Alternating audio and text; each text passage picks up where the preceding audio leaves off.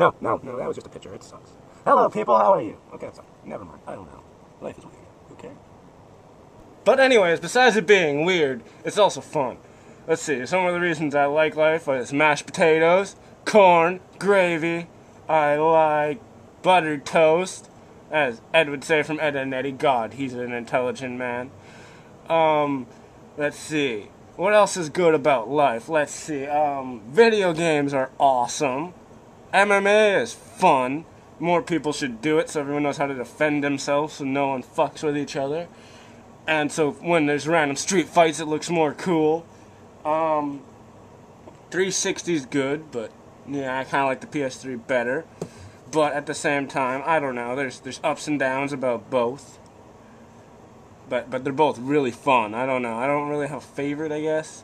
Metal Gear Solid 4 kicks ass. That's a good reason to be alive, because you can play that game, and that game is sweet. Let's see here. What's some more good things about life?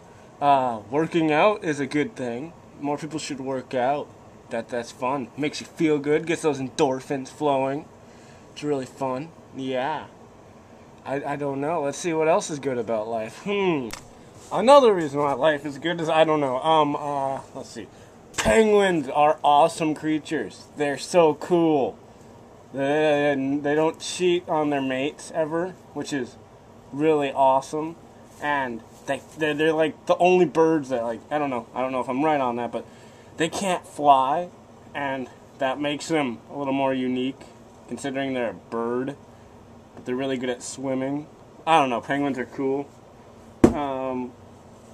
Another good reason to be alive is big ears. Everyone should have giant ears that have little skulls hanging off the end of them.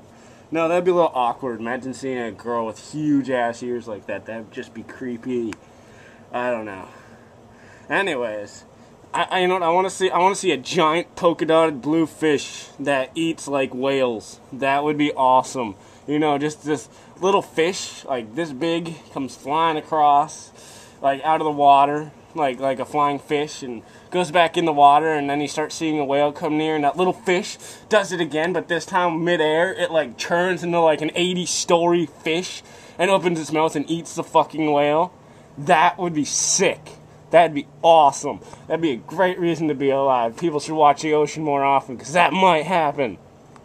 And if it does happen, I want to be like Aquaman and just fucking command the thing and eat battleships and just, I don't know, live in its stomach like that one dude, and, you know, have like a campfire in there. I wonder, you know what? That brings me to another thing. Pokeballs, man. How the fuck do they work? I mean, you capture a giant ass like Onyx or something, and you crush it down, and, okay, the Pokeball comes out of the jacket, it's like this big, and then it goes, whoop, bigger.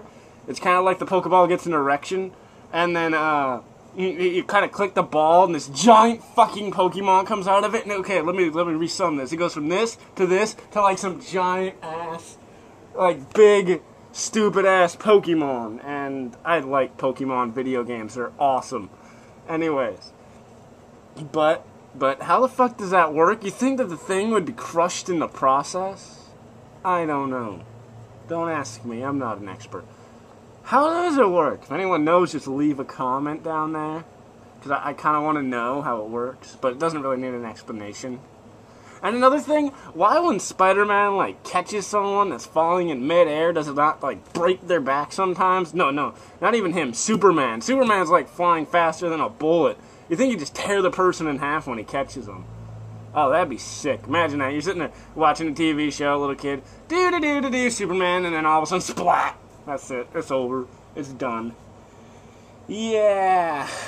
It'd be kind of funny.